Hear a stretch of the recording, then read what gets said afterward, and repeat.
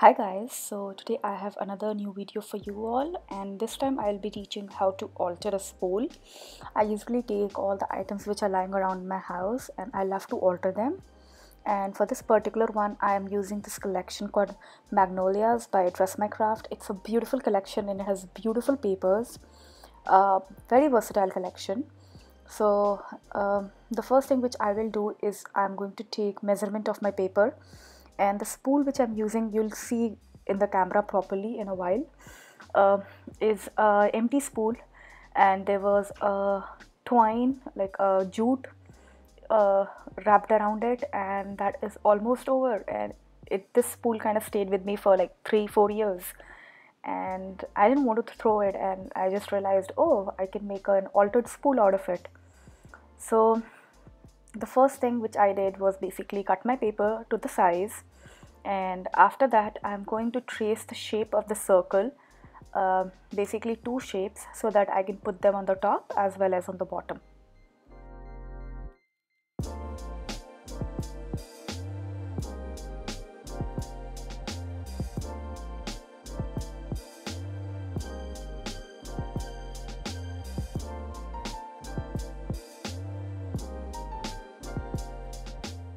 Once you have traced and cut down the shape, make sure you de-stress it using a de-stress ink.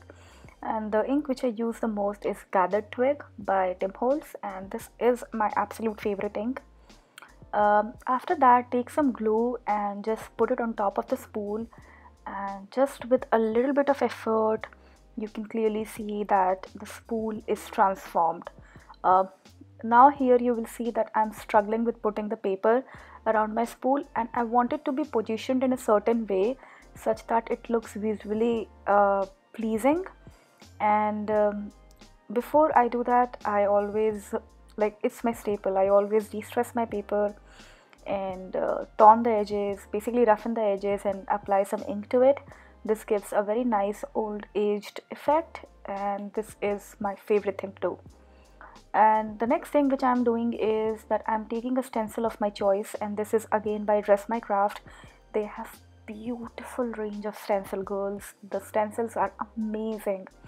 And I'm taking a simple paper texture paste by Finnabair, and you can use any kind of modeling paste which are available in the market. All we need is a raised effect, and if you don't have that, use toothpaste. I have done that in the past and the results were brilliant. Once this is dry, I decided to give it some color, and for coloring I'm using some color bloom sprays. You can use any kind of colors, you can even use your watercolors or tube colors. Just put them in the bottle, like if you have tube colors, dilute them with water, put them in a spray bottle, and you have a very nice spray bottle ready, like color spray bottle ready. It doesn't need to be very expensive, right? And as I do my work, I keep on cleaning my desk, because I have a little bit of OCD. I can't work on a dirty desk. I generally try to keep it clean, and for that I always use baby wipes. They are perfect. I mean, I clean my stamps with baby wipes. I sometimes clean my brushes with baby wipes. They are they're a perfect thing to use, like, you know, if you want your desk to be clean. And once I will be satisfied with the size, like with the shape of my spool, I will go ahead and start embellishing it.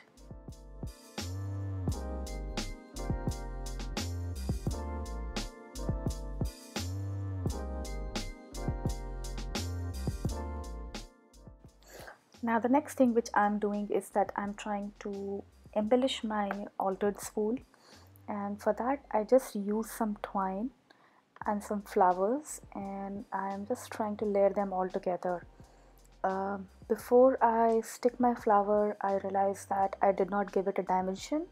So you can see here that I'm making a dimensional block which I can stick, and then on top of it my flower can come. This usually gives me a little space to create behind it, and I absolutely love doing this technique.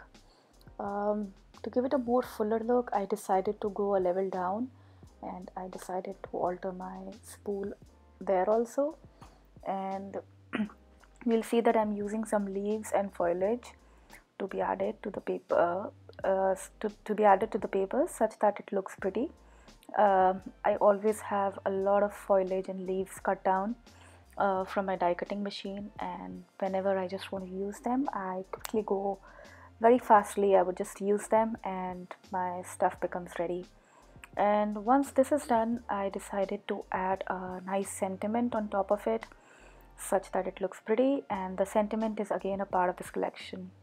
While I was working with this, I decided that I want to add this garden sign, and for that I just folded the paper a little such that it becomes a stand and it can stand upright.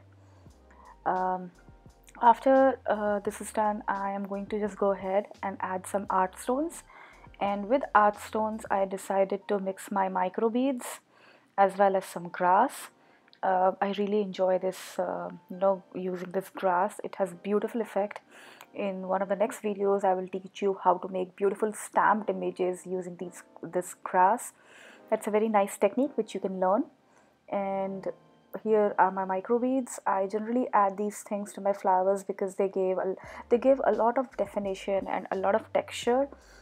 Basically, it converts a plain pale flower into a more textured and more realistic one. And in the end, I'm also using some sugar dust or fairy dust. I don't remember the exact name, but I will link down the product below to basically complete the look. And I really hope you enjoyed this beautiful project, very small one, and it's really intricate and interesting. And do leave me some love. Have a wonderful day. Bye bye.